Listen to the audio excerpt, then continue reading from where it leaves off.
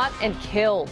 New tonight at 10, 4 in your corner learning 3 people found dead on the Collier-Miami-Dade County line.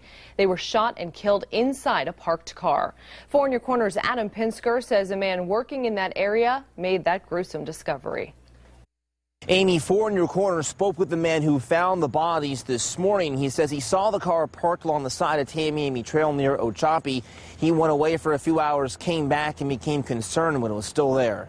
I just knew there was something wrong, something bad wrong. Jim Bronson made a horrifying discovery around 11 o'clock Thursday morning. She was slumped over to the passenger side, and you know, there was, blood on her face, and I could tell that her eyes were open. A woman and 2 other people found shot to death in this car along a lonely stretch of Tamiami Trail. It's only 5 miles west of the Miami-Dade County line. Bronson says from what he could tell, the woman looked like she was in her 30s. He didn't get a good look at the people in the back seat. And I told dispatch that there's something bad wrong here, that she's not moving, and I see blood, and so that's when she said she dispatched somebody out. Bronson says nothing really happens along this stretch of road. Normally it's, we get broke down cars, flat tires, people resting.